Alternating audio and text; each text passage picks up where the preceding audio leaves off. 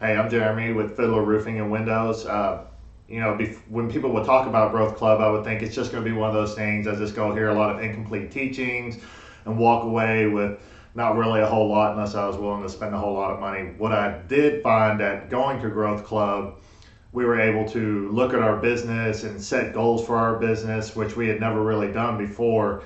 And through the last two Growth Clubs that we've gone through, I've seen us hit our goals and our business really grow because of it. So if you were to go to Growth Club, that would be the reason I would say to go, is just to really set goals for your company, reach those goals, and to help to make your company grow in a more systematic way.